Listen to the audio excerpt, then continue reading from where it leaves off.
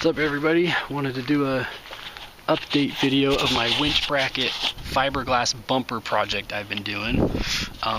If you haven't seen my other video of the homemade bracket I made that's like in 8 pieces and you bolt it all together, take a look at that, and then you'll appreciate this design because I redesigned it so it's not so complicated, and it's actually a 2-piece bracket that interlocks and then you weld it together. And what I did is I made a little prototype, and this is the winch bracket now, and it's just made out of paper, but it comes apart. And as you lay those pieces flat, that's what it looks like. So I had those pieces cut out on a laser cutter by a company, and then I bent this on my metal bender, and then these interlock. And then you weld it up, and then you get this, which I finished today and painted and installed.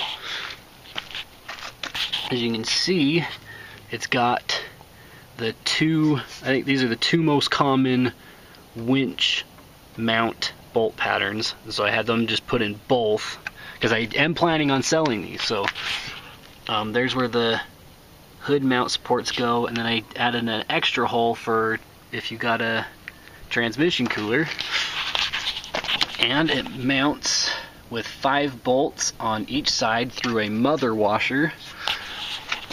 As you can see, this comes down here and goes clear back past the radiator, and it's got like all the clearance so it doesn't touch anything. So yeah, and then here's the mounting locations for the D-rings, and that's where the fair lead can go.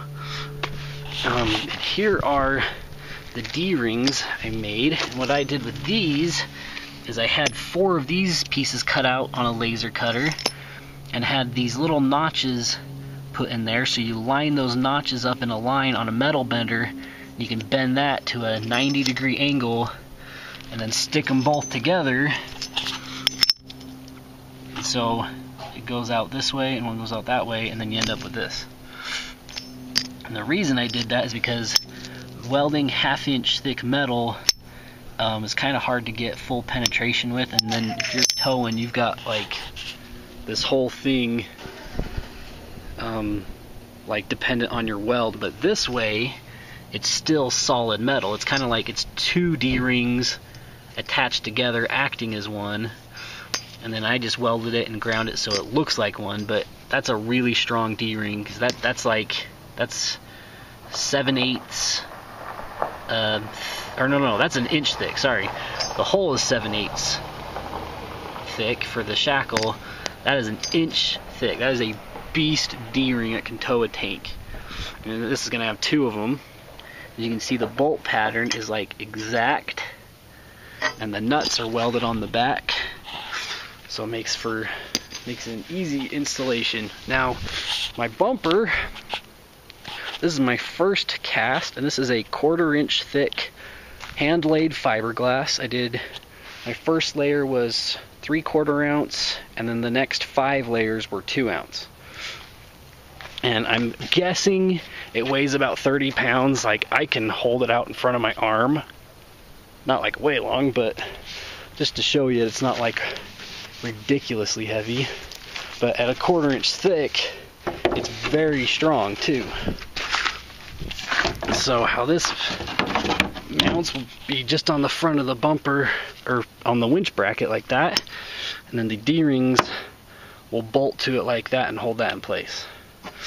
And then this the fair lead, I've still got to I'm going to actually cut a little hole for it so it actually is recessed in the bumper a little bit and looks more flush. But yeah, that'll look cool. My plan is to get I think it's called the Smitty built XRC8. It's an 8,000-pound winch, and I don't have the winch yet because I haven't bought it yet, but just as a test, I ran over to Harbor Freight and test fitted their 9,000-pound winch in the winch bracket just to make dang sure it fits, and it was good. So, oh yeah, take a look at the pictures. So yeah, that's that's where I'm at so far. Oh yeah, another thing, this bumper does not come with jams in it. It is like flush right here when it comes out of the mold. That way people can customize it and put like a light here and a light there, or you know, it leaves your options open to customize it to whatever you want, or you can just leave it and put fog lights down here, you know, whatever. But I do have a video that shows you how to make fog light jams, and I show you step by step how I did these ones, and they're not completely done. I've still got to do some sanding, but they're almost done. So yeah, that's what I've got so far. I'll be doing another video when this is finished. This bumper, if you could see, like the stock bumper would start here and then it would come down and then curve over this way, so you got that whole corner gone and out of the way for more clearance.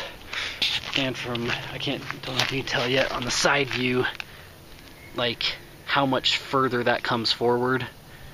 Like you'll see it when I got it mounted on the Jeep, but there's a lot more clearance on the side for bigger tires.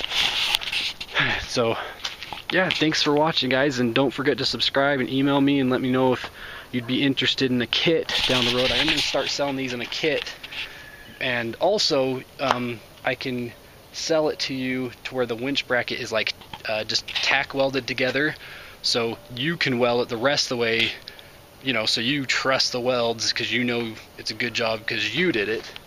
Plus that makes it a little cheaper too. So anyways, thanks for watching.